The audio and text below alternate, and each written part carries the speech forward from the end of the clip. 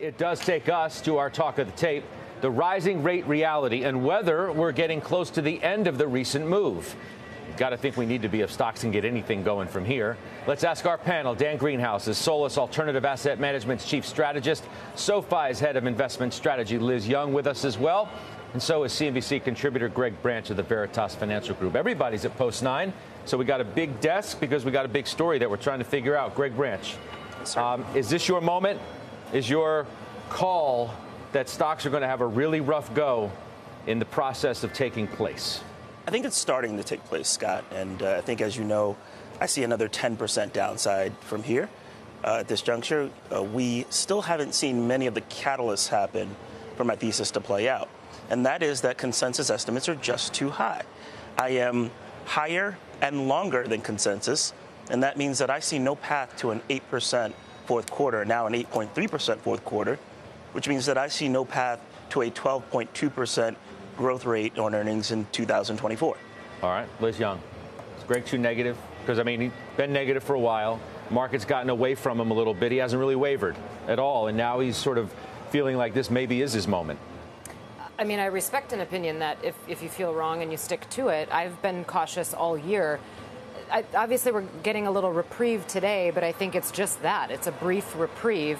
Pretty big down day yesterday. Scary across sectors, scary across rates. And this idea of a 5% 10-year now is not that far off. And then you start to worry about what does a 6% 10-year look like.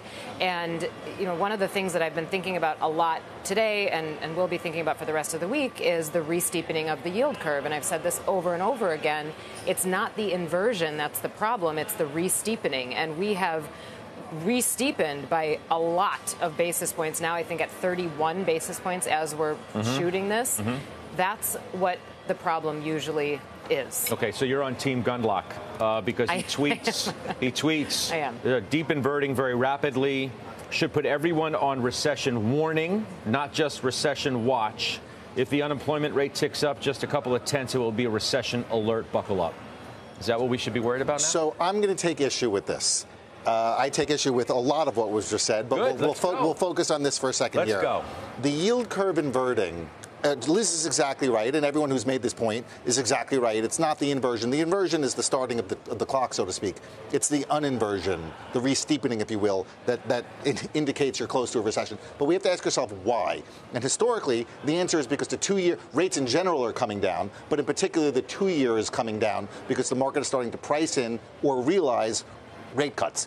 That's not what's happening today. The curve is getting closer to zero because the 10-year is moving higher. And I'm not sure we should take historical analogies, which are not perfect parallels, and apply them to today and reach a similar conclusion. Okay. I don't think that's fair. What do you think? Today, actually, that is exactly what's happening. So today is different than yesterday. Today, the 2-year did come down further than the 10-year came down. So there was a re-steepening that accelerated for that reason. Right, and it's because of the weak jobs report, right? So it's all based on the Fed is going to cut sooner.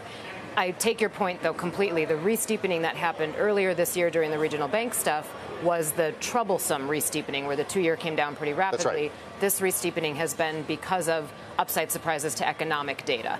My take is more so that the upside surprises to economic data won't last, especially at these rate levels. And if you get to a point where the long-term average spread between 2s and 10s is a positive 88 basis points, if the 2-year stays where it is, that suggests a 10-year of about 6%. And I don't see that as sustainable and something that we can get to without pain. Well,